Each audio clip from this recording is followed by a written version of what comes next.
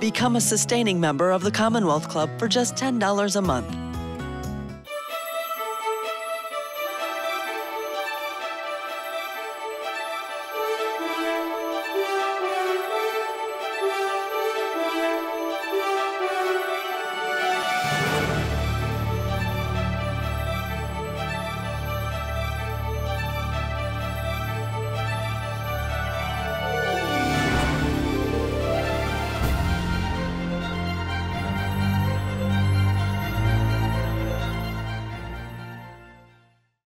Welcome to the Commonwealth Club. I'm George Hammond, chair of the Humanities Forum. And this program is brought to you by the Bernard Osher Foundation, which supports many of the programs here at the Commonwealth Club. And in addition, I'd like the audience to know that you can ask questions of Paul Ehrlich, our speaker, by just putting them into the YouTube chat room. So today we have Paul Ehrlich. Those of you who are my age or so, know him from the book, The Population Bomb, or from watching him on Johnny Carson. A lot of us used to, it's interesting to find out that you're only a little bit older than I am, because you were an adult when I was watching you. I really hate it when grown-ups come to me and said, I read your book in kindergarten.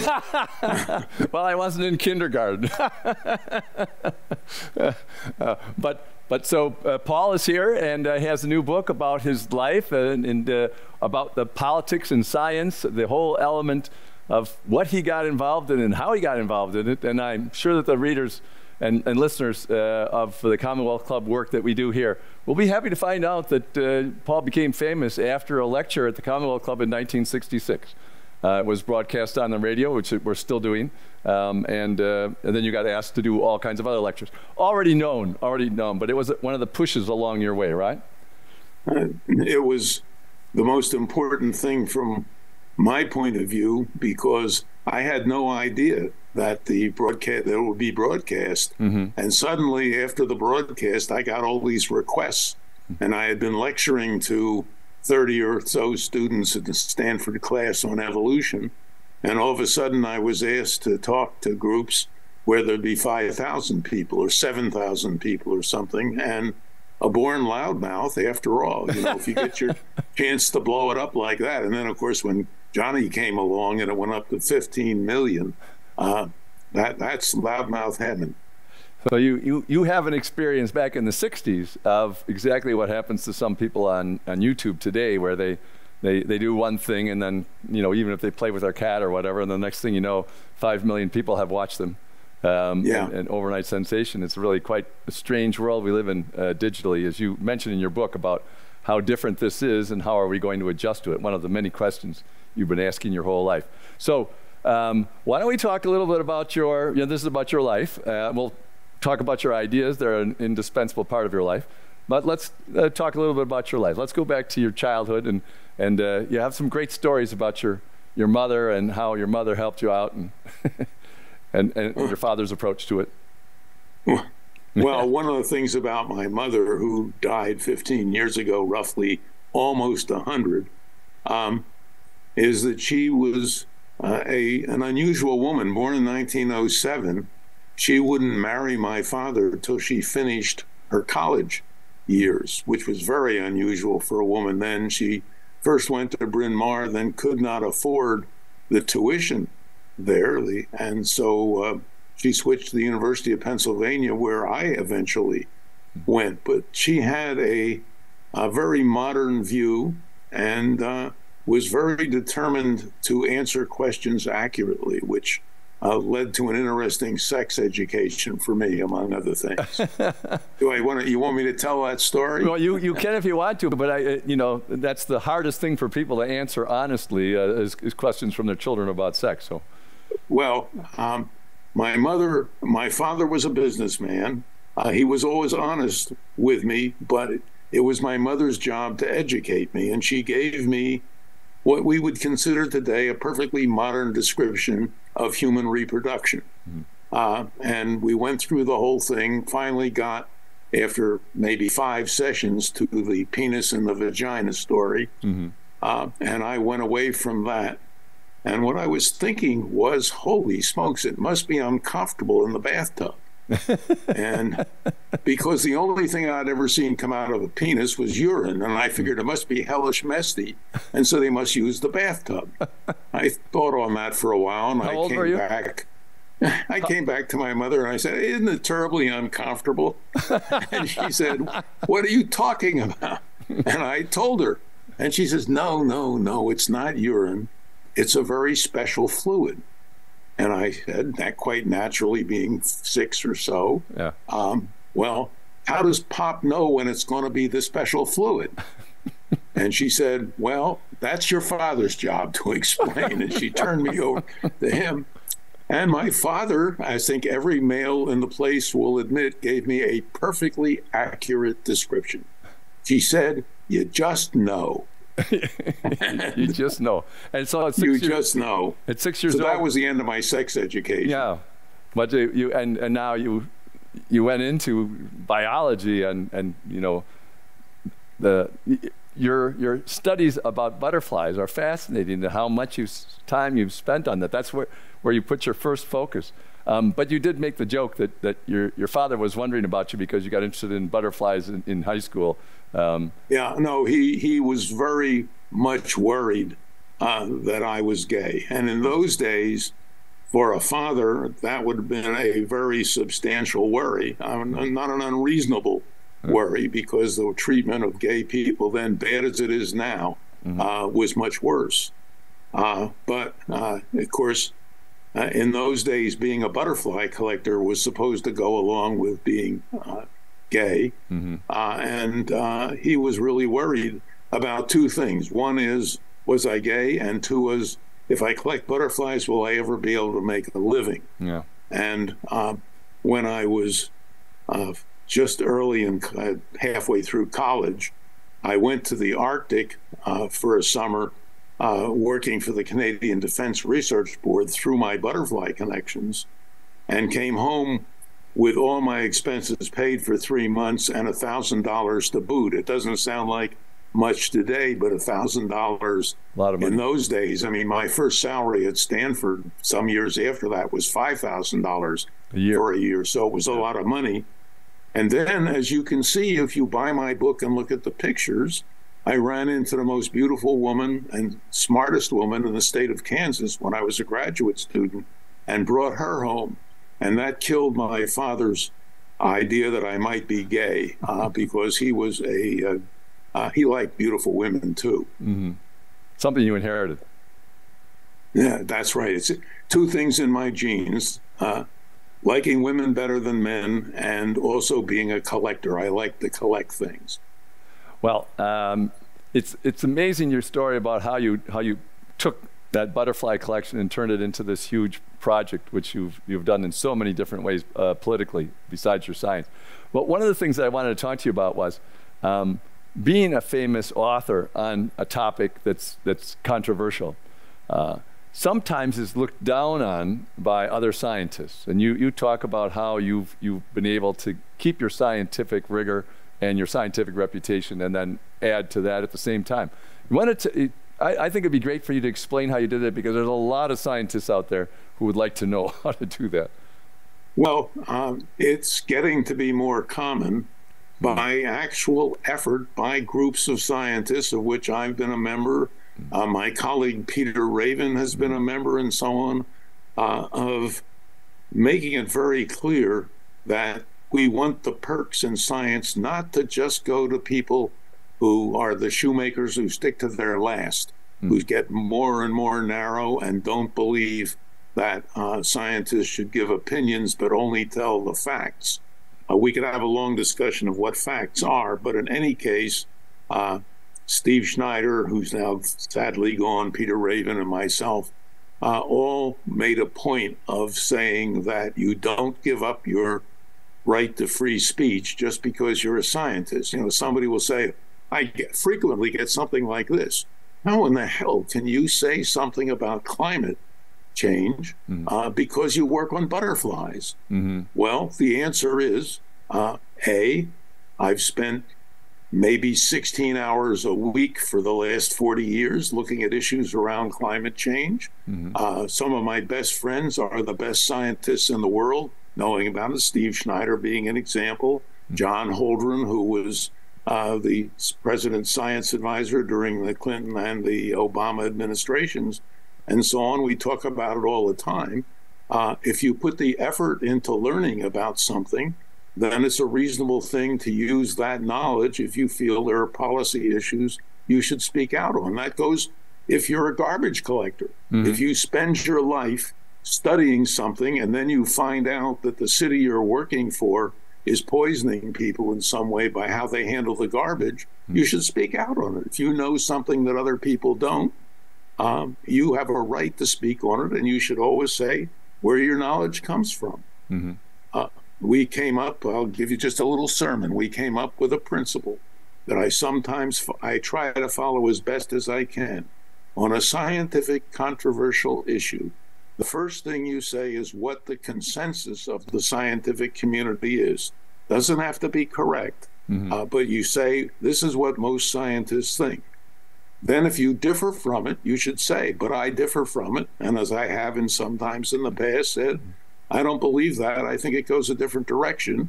And you can tell the public about why you think the scientific consensus is wrong. And you make it very clear to the public what your opinion is, what it's based on, and what most scientists think, and let the public decide for itself. And one of the things you've got today is very good access to books and to literature. Unfortunately, you also have access to sites on the web that are pure BS. But one of the things that kids should be taught in school is how to sort the wheat from the chaff. And people have got to learn to think for themselves and educate themselves. Yeah, the sermon. No, that's great. Your attitude about this and your other scientists that you talk about reminded me of actors who say the same thing, you know, but I also still have a right. I mean, they said, you're just an actor, you can't say anything. But, you know, and no, absolutely. Politicians. But you should be clear on how you know how you think you know what you're talking about. Right. Well, I mean, we have, you know, 350 million viewpoints in our country, and in order to get along, I mean, we're trying to try to have something in common that we can talk about. Some people think there's nothing in common, you know, but the world, if it's objective at all, there's something that we all share, and the more viewpoints we have on it, we should get to a closer idea about what's actually happening.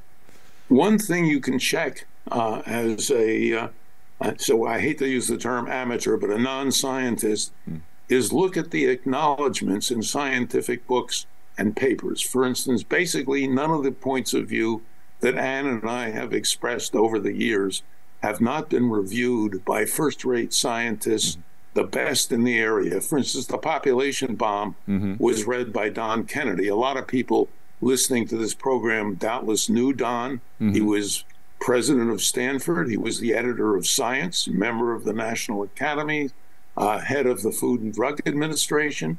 He read the population bomb. Peter Raven read the population bomb, and a list of maybe 25 other people are listed in the book. So I wasn't presented one nutcase's view of population.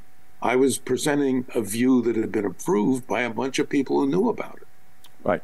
And I'd say, you know, besides Ann and your daughter and your family and everything, I think one of the things that makes your life so fascinating is you knew so many famous scientists and became friends, and then you get to share ideas with them. I mean, that for anybody who likes to write and likes ideas, that's an ideal life.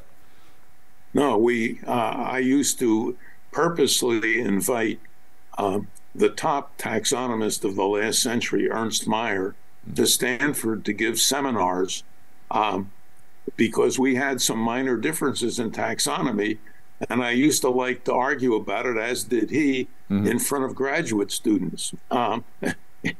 One time when I was an assistant professor, Ernst was lecturing to our graduate students and said that he always tells graduate students if they disagree with him whether or not to just tell them that they disagree. And one of my graduate students actually became one of my best graduate students ever at that point said to him, "Does that apply to graduate students in other departments as well?" And the chairman of our department said, "You got to get rid of him." Ernst thought it was funny.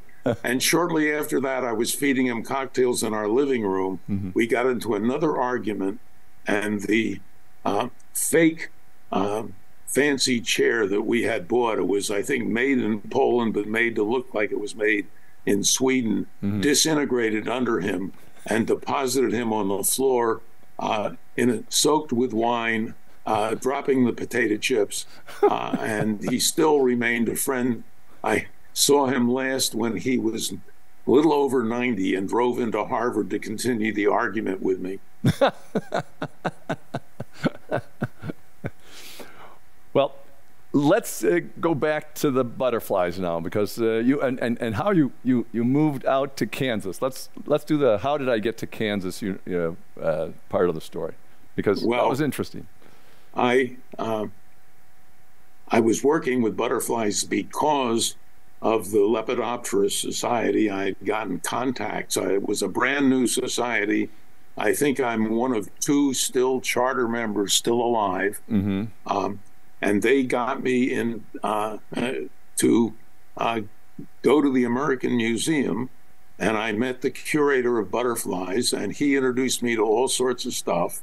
And I for instance, I met Nabokov. Mm-hmm. As a matter of fact, I had an incident with Nabokov because he and I discussed butterflies, and when I became a graduate student, he published Lolita. Mm-hmm. And the University of Kansas, where I was a graduate student, had reprint cards that you mailed to somebody if you saw a paper by them you liked, and it said, "Dear Professor Blank," and you filled it in. "I'd very much like a copy of your blank." And then it was signed at the University of Kansas. And I sent him a reprint card for Lolita, and he never spoke to me again. But I got there. I could have gone to medical school, not because I had a good record as an undergraduate, but because my father's best friend was the chief proctologist at Jeff Med. Mm-hmm. And when all my undergraduate friends were applying to medical school, virtually all male in those days, Uncle Ben called me up and said, Paul, if you'd like to go to medical school, we would be very happy to have you at Jeff Med. Mm-hmm. And I said, "No, thanks, Uncle Ben. I'm going to go to Kansas to work with Charles Michener. I want to do something different." And he said, "Fine. I just wanted you to know you'd be welcome." And I think that was a big political mistake, actually, in my career, because when you think about the Trumpites in Congress and so on, having some knowledge of proctology would be very helpful in dealing with it.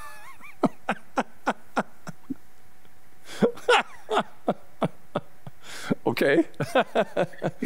I can't disagree with that. You just always call your uncle in and help. One of the things that's interesting about your story, which I think is one of the changes, you mentioned a lot about population, obviously, that the population, when you were born, and then when you were writing about the population bomb, it had already almost doubled, and of course it's doubled again since then. So this huge increase in population, I think, is part of one of the reasons that what you experienced doesn't happen anymore, which is that people just picked you out, and it didn't matter what your grades were. You kept mentioning your grades weren't fantastic, but people picked you out and just said, "This is a talented young man. I'm gonna give him this, or I'm gonna give him that." And I think a lot of companies work that way. People would pick out people that they thought would work, and I'll bet you did your grad students the same way. But I think now, with so many people involved in such big organizations, the people that do the choosing are not near the top. They're part of the HR department, and they want to rely upon those papers. So if something goes wrong, they can say, "Well, he looked good on paper." Well, I think there's a general problem in the world. There's a lot of general problems in the world today, and there are, of course, very serious existential threats. But what I see in my own experience more than anything else is we're turning more into administrative organizations where people make rules And then the people who administrate the rules are not necessarily the sharpest knives in the drawer. And so you get administrative decisions that are just insane. And people, I'm wearing hearing aids that I got on the web. And people, I hope, can appreciate that what I consider about them most miraculous is when I have a problem with them, I call a phone number. And what happens is a human being answers. That's semi-miraculous on its own. And then the human being, now 4 or 5 times in a row, has given me a solution to the problem that has worked. And those of you who have experience fooling around with websites know the odds are usually higher that you'll end up back on the street and having to dial in again and talk to the person in Bangladesh. I mean, so that's one of the problems. Another problem, of course, that really distresses me is we've worked very hard in our department, in my discipline and so on, to end as far as possible the gender prejudice, which of course is now once again getting worse. The Republican war on women, unfortunately, is winning. But I'm even more distressed in some ways by the racial situation, because we worked so hard for years and made progress up through about Reagan in the racial situation in the United States. And again, it's turned around and gone in the wrong direction. And I believe anybody who cares about the future of humanity realizes that we can't waste the brains of women, people of different colors, people of different religious ideas and so on. We're going to have to all get together and solve the existential problems. And sadly, there's not much of a sign of it. Yeah, I think one of the advantages of competition across the world is that the countries that do not use their female resources or their minority resources, whatever it is in that country, are at a serious disadvantage to the ones that do. And so there's at least some pressure left. On the other hand, politics sometimes works in exactly the opposite direction. Yeah, so, well, we are originally a small group animal. In other words, people tend to forget that we have a history of hundreds of thousands of years as hunter-gatherers. The history didn't start with George Washington in the United States or Aristotle and so on. It started a very long time ago, and for almost all of our evolution, our genetic evolution and our cultural evolution, we're used to dealing with somewhere between 30, 40 to maybe 150 people almost all the time. So everything about us makes us small group animals. We were, for example, we did never develop the ability to do long-term planning because for the vast majority of those, say, 300,000 years, there was not a damn thing we could do about the long term. Our planning, our reactions, our nervous systems were all designed for the short term. Now the big problems are long term. The accumulation of nuclear weapons, the disruption of our climate, and so on. So as a small group animal, we're really bad at dealing with the environment, and we're pretty bad at dealing with each other. In other words, we're a small group animal trying to live in groups of billions. And people take advantage of that. You get dictatorships, and we're seeing a lesson now on the United States of how, I mean, you have sad parallels between how the Nazi Party, the NSDAP in Germany, got power. And now in the United States, you're seeing how the American Nazi Party, the GOP, is getting power. And, you know, people ought to learn history and learn the problems of trying to deal as a small group animal with gigantic groups with existential problems, because bringing down civilization is in process. And I don't know how long it's going to last. I hope it's going to last long enough for my grandchildren, who thrilled me for the last week by visiting. But I'm not totally optimistic. So let's, I want to get back to the nuclear weapons in a little while, but I want you to show up in Kansas, because you found, as a liberal from where you grew up on the East Coast, right? That it was a totally different racial situation than you had been used to. And it wasn't the South; it was Kansas. So, no. My first experience actually with segregation came when I joined a traveling camp, thanks to my parents, when I was 15 in St. Louis, and I flew out there in a DC-3, and we landed at Lexington, Frankfurt, and I had to go to the bathroom, and I went in to the tower, the building, and there was a sign, whites and Negroes. And it was the first time I'd come across that. But of course, in Lawrence, Kansas, everything was segregated except the university's student union.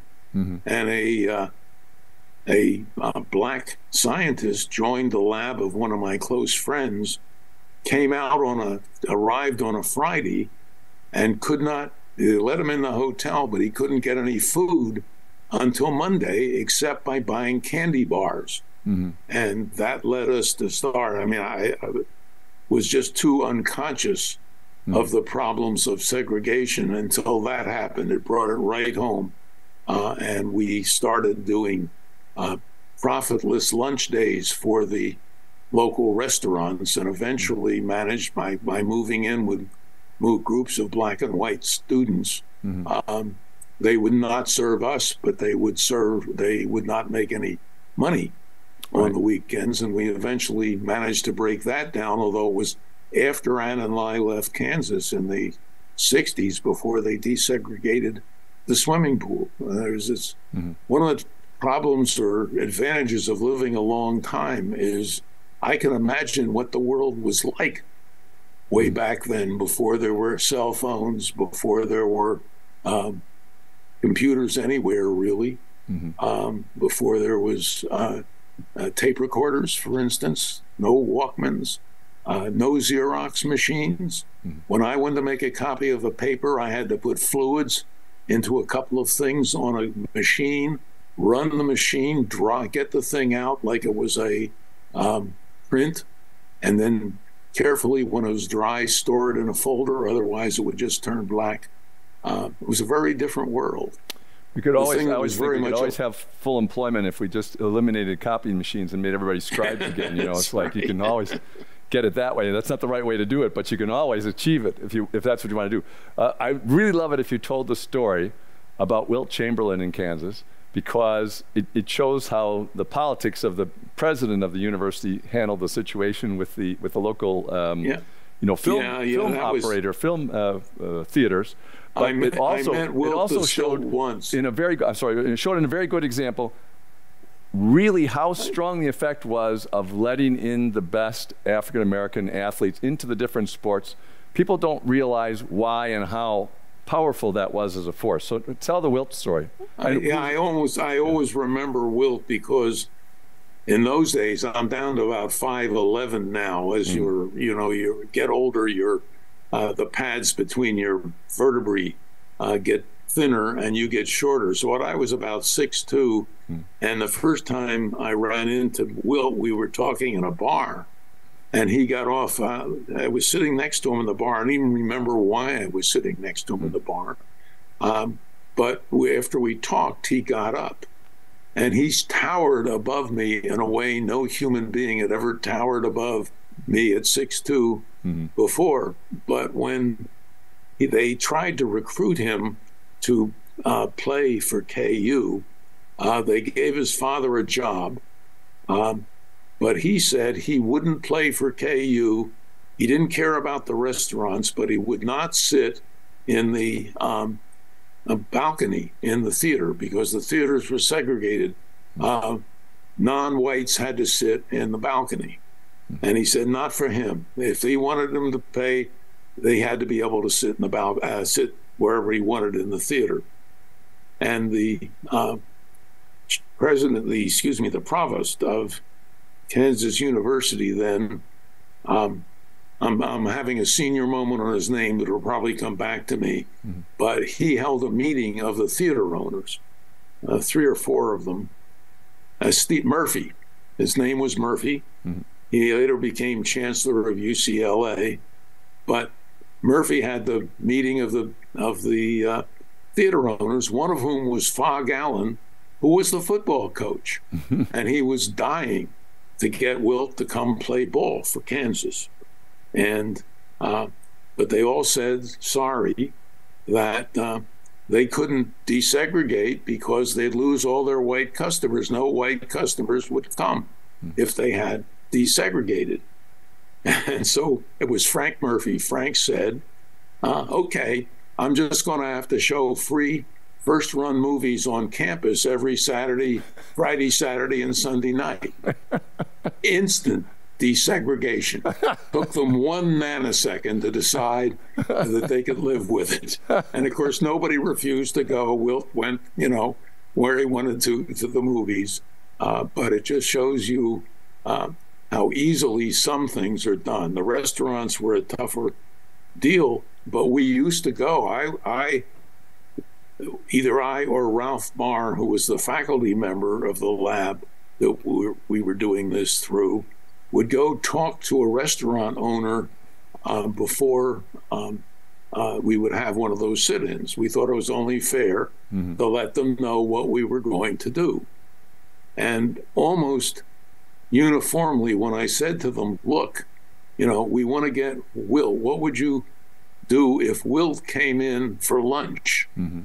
And all but one said, oh my God, that'd be so embarrassing, because by that time, Wilt was already a hero in Kansas.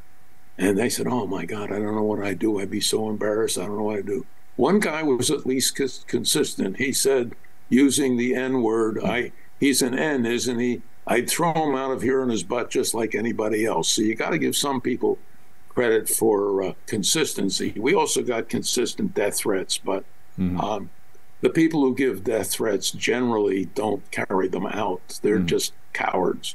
Yeah. Yeah, I think it's a great story. And I mean, maybe with a little bit more financial incentives, we could have moved things along a little faster. Well, it did work. The sit-ins did work. Although, interestingly, they weren't covered in the KU newspaper. And I actually, a colleague of mine who's a historian, tried to dig up with the librarian of the University of Kansas records on what had happened, because I didn't keep any notes. Ralph Barr was my colleague, died.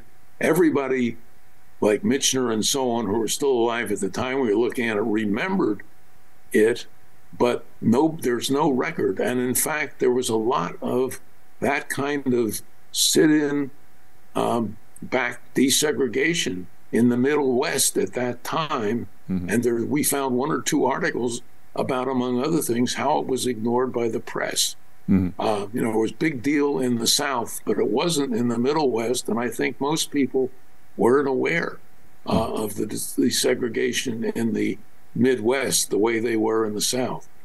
What year was it you were in college? My calculation it was in the early 50s, right? Mid-50s. Mid-50s. So in the mid-50s, it was long before the famous sit-ins in the South that eventually started to crack. Eventually, they came a little later, yes.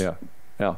So I think that was another interesting part that people, I'm not that aware that was something that students and other people were doing to push. Lots of things happened in small ways before the big things happened that actually cracked it open a little bit. But we still had Shockley at Stanford and things like that. So and now, how did you got pulled from KU to Stanford, right? Or did you go? Yeah, well, I was a graduate student at KU. Right. And then when I got out, I became a postdoc in Chicago. Ann and I went to Chicago with Joe Kamen, and then I applied for the job at Kansas and got it. So I'm one of the rare academics who's only had basically one faculty job for his entire career. I had a wonderful, Stanford gave me a wonderful environment, no salary to speak of, but really, they never asked me to stop doing anything or to do anything.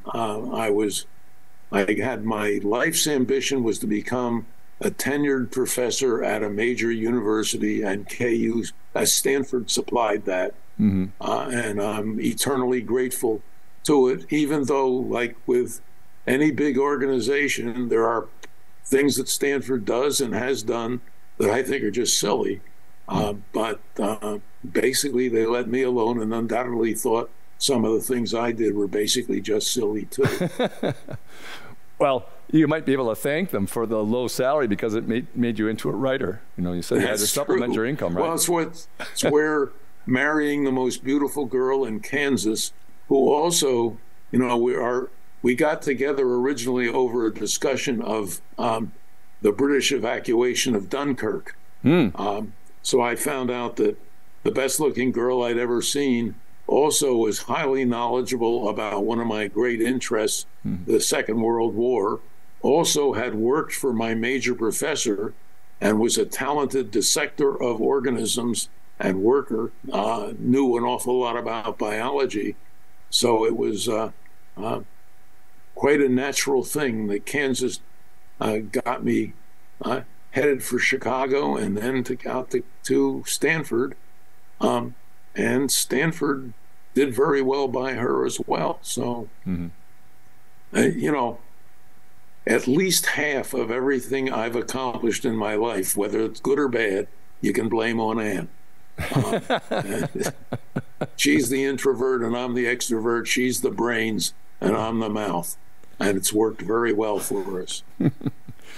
Well, one of your stories, which I thought was great because it puts the two issues together of race and your scientific research, was how you took on taxonomy and the subspecies idea and how to decide what is a subspecies and what is a species. Why don't you tell me? Because that was a scientific dispute that had big impact in the way people think about things. It was a scientific dispute, yeah, that I got into. The original, this is what Ernst Mayr and I argued about.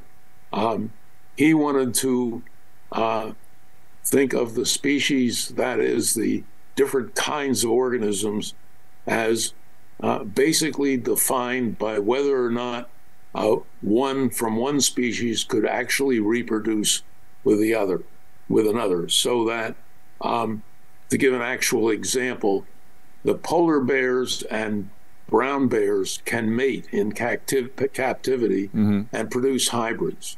And the issue was, are they then separate species or are they the same species? And we argued over technical issues over that for a long time. But one of my major professor and my second major professor began to examine the whole basis of taxonomy, how you figure those things out. And it came from an argument in a seminar where Michener, my major professor, Bob Sokol, who was my second major professor, and 3 graduate students, including me, were there. And Sokol was the person who brought statistics into biology. And he said, what you guys are doing, arguing about phylogenies, is just BS. What you're really doing is just comparing different kinds of organisms by their similarity. So if they're very similar, you say they're the same species. If they're similar but somewhat different, then they belong to the same genus. If they're even more different, then they may belong to different subfamilies or families and so on. He says, you're just doing similarity comparisons, he says. And with a product moment correlation coefficient, you could do the same thing on a computer and get the same answer. It would be repeatable.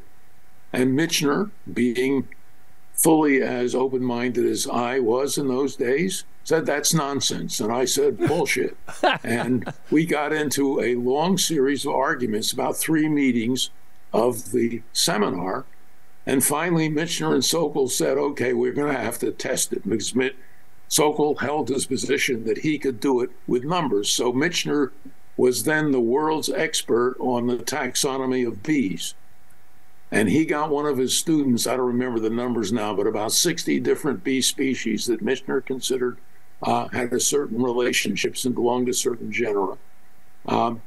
And measured about 60 characteristics on each species and brought the sets of numbers to Sokol.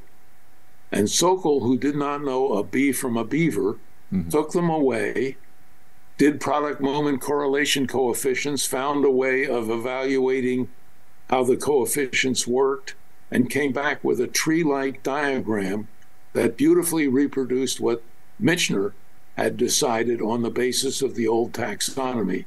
And you knew exactly how he did it. And that was the start of the numerical taxonomy revolution, which turned taxonomy from something where if you didn't like a person's work, you just judged it on the basis of the person, not the work. But once numerical taxonomy came along, there was a way that you could repeat it. You could say, okay, you don't like that arrangement. You think that the fishes actually are more closely related to birds than to mammals. Go ahead, do the measurements, test it out.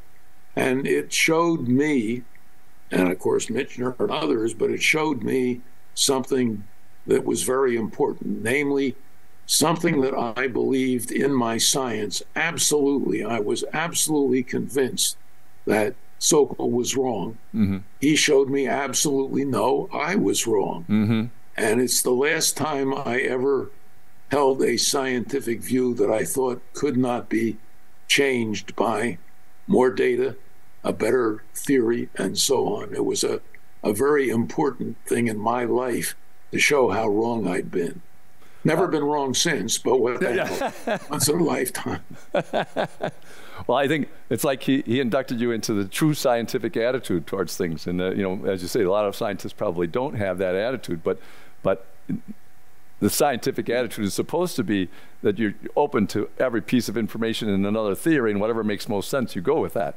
So, well, that's why you're normally required to send your paper to a journal. You expect it to go out to a whole bunch of scientists to review it, to make sure and by the way, on several occasions, I've had sent papers in, particularly one time, where it went to 20 different reviewers, 19 of whom said it was brilliant, and one of whom said it was wrong, and he was correct. Actually, the statistician I was working with had made a very fundamental error, but a very subtle one, and I was too stupid to pick it up. Well, I'm going to tie this into something else in another part of your book. You mentioned that chimpanzees and humans have DNA that's 96% similar. And so how can you put those into two different species? But you also mentioned, and I know it's a very commonly sort of pop science idea out there, that our DNA is very similar to chimpanzees' DNA. But you make the point that it's how the DNA and different parts of it are turned on and off that make the big difference, not that the DNA itself is the same or so similar. And maybe I thought you could explain a little bit about that turning on and off, because I think that's not so well known in the Well, there are ways that the genome, that is the set of DNA messages, there's about, I can't remember because it's not my area specifically, but something on the order of 26,000 genes in our genome. And that's nowhere near enough to program all the things that genetics does. And it's because there are a whole series of mechanisms that modify which gene is on, how much it's producing of its product, and so on. And that's where a lot of the subtlety comes in. And those things are more closely tied to the environment than the standard DNA, which those changes come along much more slowly. So that, for example, when we looked at the issue, when my colleague Sandra Kahn, Dr. Kahn, pointed out to me, we had met, she's an orthodontist, we had met through common, our families had met through common conservation interests, and she pointed out that human jaws were shrinking. And I was really embarrassed because it hadn't dawned on me. I knew that most kids had their mouths full of metal, but had never asked the question of why in hell would human jaws be shrinking. And it turned out dentists thought that that was changes in the DNA. but the shrinkage was so fast and so recent, it couldn't possibly have been changes in the DNA. Could have been changes in the way the environment affected the DNA, but you had to figure out how the environment was involved. That's the way I got into an area of science which to me was very rewarding, because battling to solve the environmental problems rarely helped individuals. In other words, if I convinced people that they had to do something about the rate that the climate is being disrupted, it didn't help individuals. But when Sandra and I wrote a book about how to deal with your shrinking jaw and your so-called wisdom teeth and so on, that's something that could help individuals. So I found it much more pleasurable. We're still working. Our book, Jaws, is doing very well, and we're working on a book on the nose, which has similar problems. It's amazing how, again, the medical community is so siloed that people who work on teeth often don't work on the jaws, and the people who work on the jaws don't work on the nose, even though the upper jaw is the base of the nose, and they're intimately connected.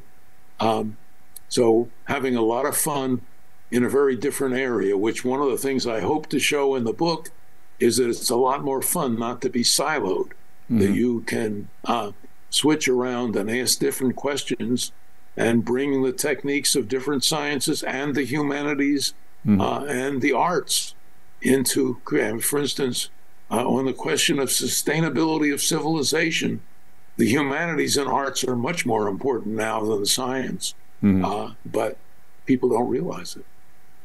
How did I get on that harangue? This is just an aside, but how did you and Sandra split the royalties from the movie rights for Jaws?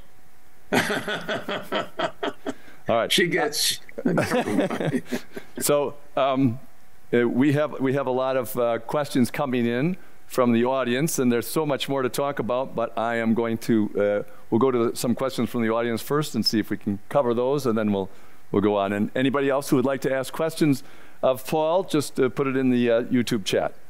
So, who have been your scientific heroes, role models? My scientific heroes, I think maybe number one was Steve Schneider, who in some ways I pushed towards being a hero, but he spent his life trying to, first of all, doing world-class research on the climate, and then second, trying to explain it to the general public and politicians and so on. He died tragically of lymphoma. It was typical of Steve that he wrote about his treatment. He had a book called Patient from Hell, because as a scientist, he got to understand the lymphoma, worked very closely with some excellent oncologists at Stanford, at Stanford's medical school, and not only helped his own treatment, but helped future people's treatment by the things he said about how the system worked. So Steve was one of my heroes. Don Kennedy, who was president of Stanford and a close friend, and unfortunately died of COVID, was one of my heroes. Michener and Sokol, my two mentors, were certainly heroes.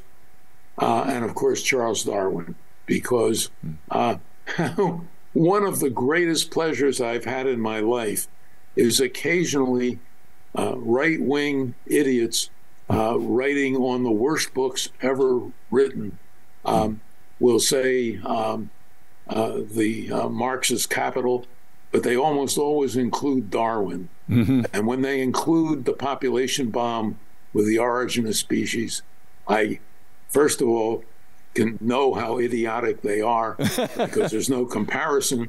And B, it makes me very proud. Yeah, it should. I mean, one of the nicest things that happened to me, I did a video on 60 Minutes, and Elon Musk attacked me and the population bomb. You know, I could have just kissed him. I mean, when the biggest idiot on the planet attacks you, nothing is better. You know, it was just wonderful. Well, I liked your joke in the book when you said that two of your heroes are Rachel Carson and Johnny Carson. That was another. And it's serious as well as a joke. I thought it was a very good comedy. John was wonderful to work with, just wonderful. Now, here's another question from one of our listeners. You've traveled the world for your research. Do you have a favorite place or places that you wish you could have visited, you didn't get to? Or did you get everywhere? I've done pretty well at getting everywhere, but the place that I would like, there are two places I would like to have been able to spend more time doing research and also getting to know people. One is West Africa, where things, getting around and so on is very, very tough. And I usually got around by lecturing on cruise ships. I did have a cruise. Ann and I were going to lecture on a cruise ship going down the West African coast. But the friends we had, many by that time, because I'd done so much lecturing, said your passengers will hate it because the customs and so on are so miserable. Mm-hmm. So I called up the company and said, you know, I hate to do this, but I'm going to back out of that cruise. Mm-hmm. And they said, no, don't hate it because we've learned the same things and we're backing out too. Mm-hmm. And the other is Central Asia, because the butterflies I was most interested in are extremely interesting in Central Asia. My bucket list once included taking the train across, but with things, you know, we canceled our coming vacation in Ukraine, and mm-hmm. then we canceled it in Turkey, and I think we're not going to go to across through Russia these days. It just doesn't seem wise. Yeah. All right, but the questioner was absolutely right. You have traveled all over the world, and you mentioned the cruise ships that early on, because of your fame as a spokesman for science, you got to lecture on all these cruise ships, and then you got to travel the world with Ann at a reasonable cost. Yeah, very well. Stanford, one other nice thing about Stanford is they have an excellent travel study program where they get faculty to go along and lecture on serious stuff to Stanford alumni who get on the trips. Mm-hmm. And the trips are expensive, except for the lecturers. So that was a wonderful way to get around the world. The other thing was that when we went to Australia on sabbatical in 1965, we didn't want to fly. We'd never been on a ship, a big ship, and we had to take a lot of equipment with us. And so we decided the price was about the same to go on the Mariposa, Matson Line cruise ship in a tiny indoor cabin and fly. So we went by ship, but by pure luck, I got to know the purser who was interested in, among other things, reef fishes, and introduced me to them in Bora Bora, and we became fast friends. And he lived in San Francisco, and when we were in Australia, every time the ship came through Australia, we had him up for dinner. And then we continued our social life in San Francisco, and a couple of years later, I said to him, you know, we had such a great time in Australia, I'd give a right arm to be able to go back.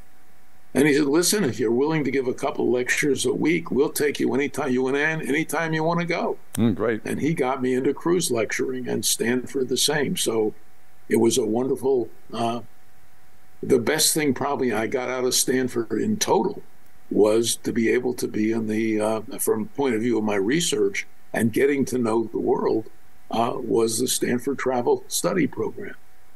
And you mentioned the name of the boat is Mariposa. You want to explain why that's interesting to the... Yes, well, Mariposa is Spanish for butterfly. I've spent my life, because it's too expensive to get students to Africa to work in tropical forests, I've spent a lot of my life in tropical forests in the Western Hemisphere. And of course, I think it's impolite for people to work long-term in a country without trying to learn the language. So one of I've done is tried to learn Spanish and proven that you can't really learn a language unless you start when you're very, very young. But it's ironic, but my three closest research colleagues today are all Mexican. Lo siento.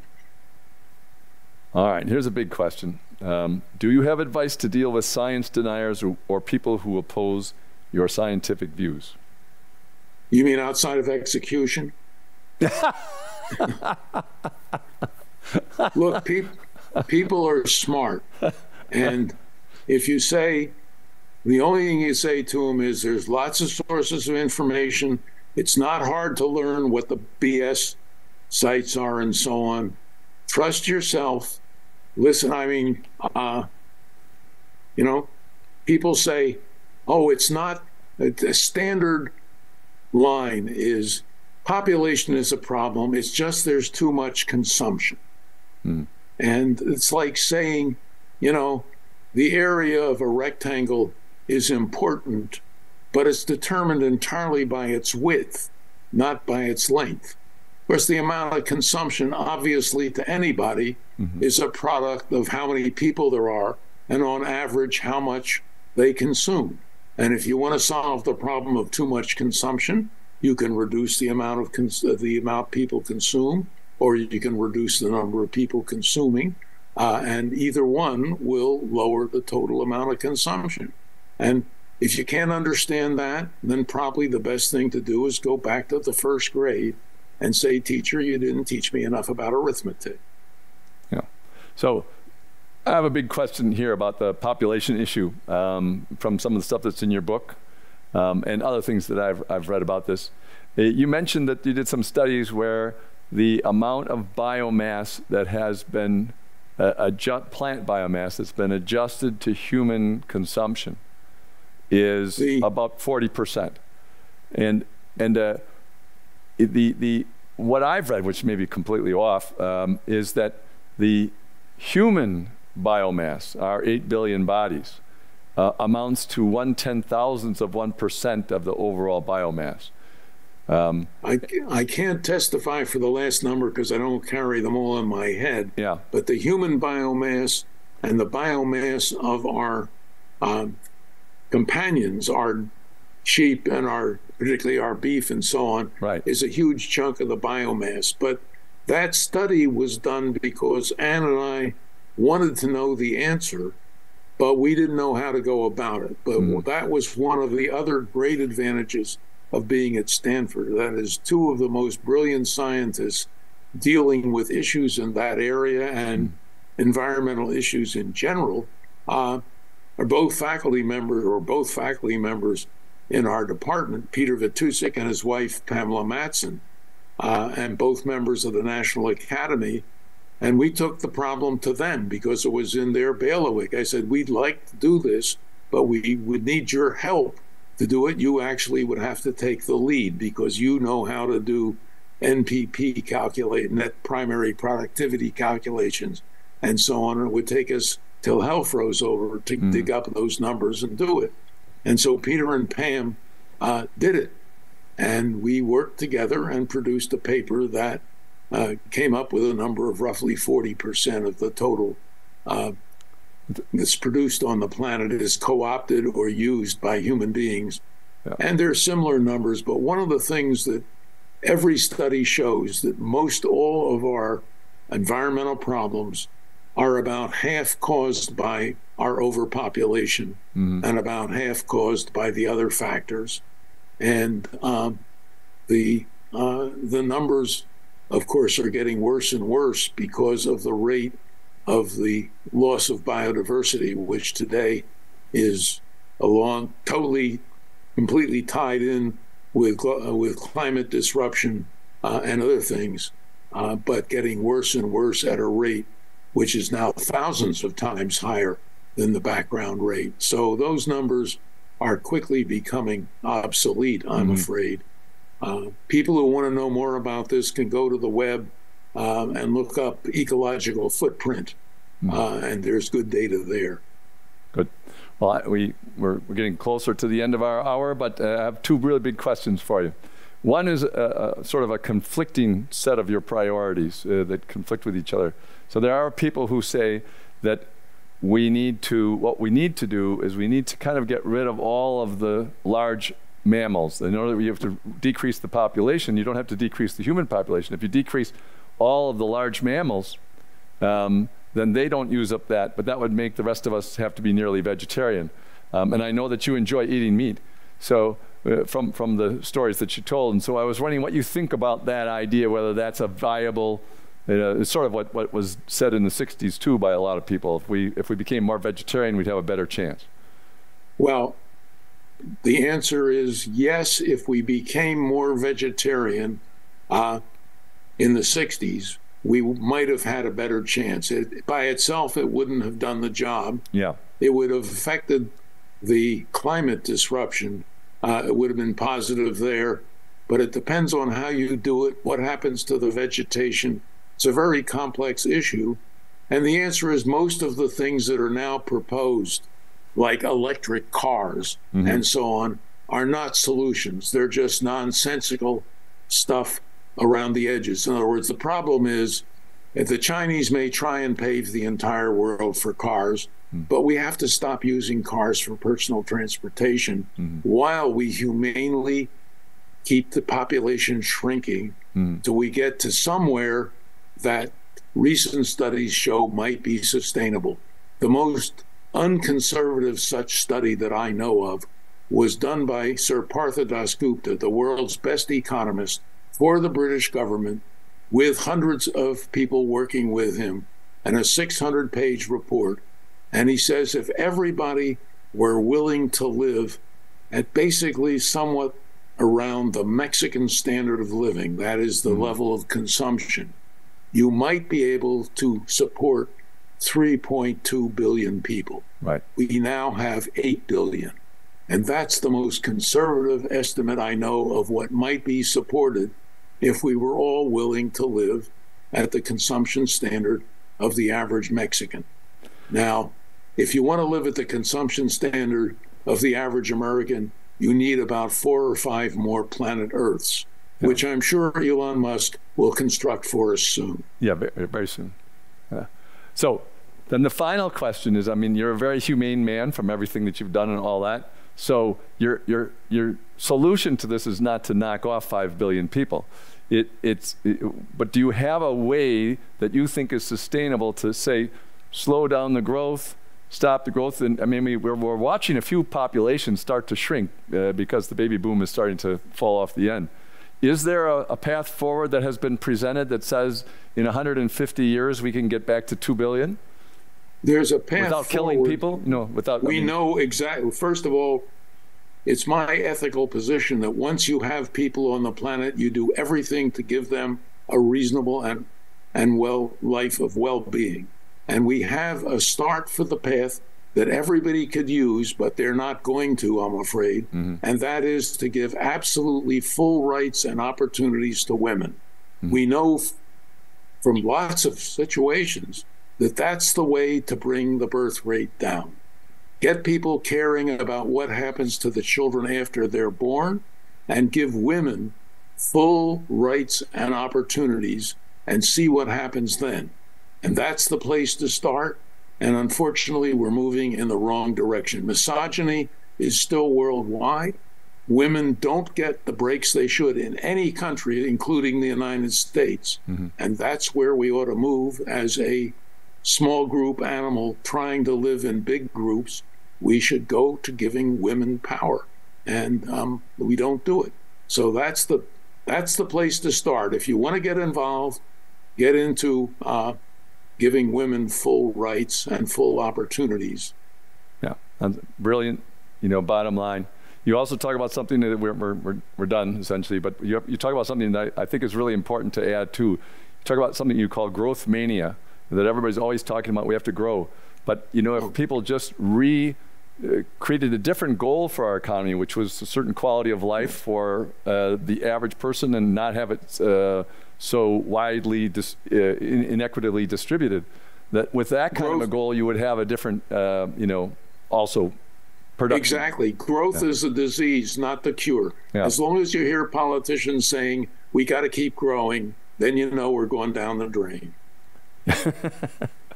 Well, whenever it's also easy. I mean, it's a little human, unfortunately, because when an institution is growing and growing quickly, all kinds of problems can be hidden, and therefore, it's popular with incompetent leaders because it's easy to hide things, and unfortunately, that's probably more than half the leaders. So, but it's the right principle for making it work.